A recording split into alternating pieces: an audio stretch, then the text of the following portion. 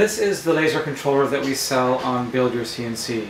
The laser controller comes with a user interface for manually controlling the laser. The laser controller itself that has the capability of controlling 2 different lasers. It also has the capability of connecting to 4 motors to move the nozzle and the gantry of the laser system. You have X, Y, Z, and U. You have 4 axes of motion control.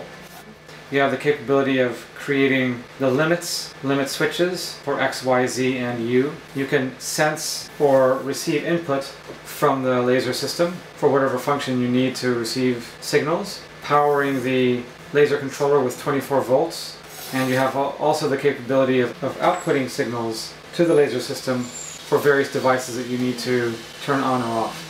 The control interface includes a screen that allows you to view what you are manipulating using the buttons on the control interface. It will show you the current condition of the machine and a way for you to access the menu system to change parameters. You'll have a reset button to set the machine back into a reset mode where it brings the machine back to its origin, machine origin.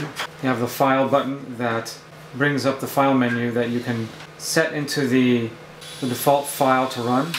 A laser button to fire the laser, and this is generally used for testing purposes. Box, which moves the laser system around the spot that it will be actually cutting or engraving. Origin to set the origin. The menu to cycle through the menu options. Stop button to stop the current actions of the machine. And a start button that starts the process of engraving or cutting. You have X, Y, Z movements. You have an escape to get out of any menu system that you're in. And you have an enter key to accept certain selections on the screen. The arrows also are used for the menu system, but it's also used for moving the machine as well. So if you're in a state that the machine is ready to be moved, that the machine is ready and can be positioned, you can use the arrow keys. Otherwise, if you're in a menu system, you'll be using the arrow keys to cycle through the menu. You have a USB slot here for thumb drives that can be accessed for cutting files. This interface plugs into the laser controller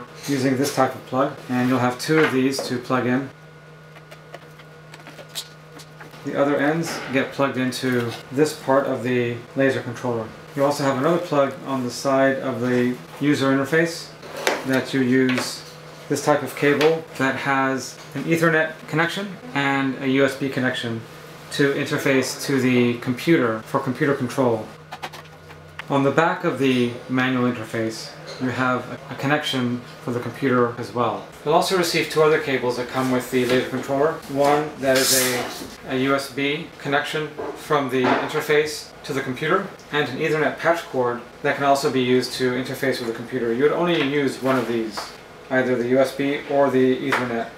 That's a general overview of the laser controller that we sell. In the next videos, I'm going to show you how to connect the laser controller to the drivers and motors, to the computer, to the laser, and to the limit switches. And I'll also go over how to use the software and controlling the laser controller with the software. Thank you for watching.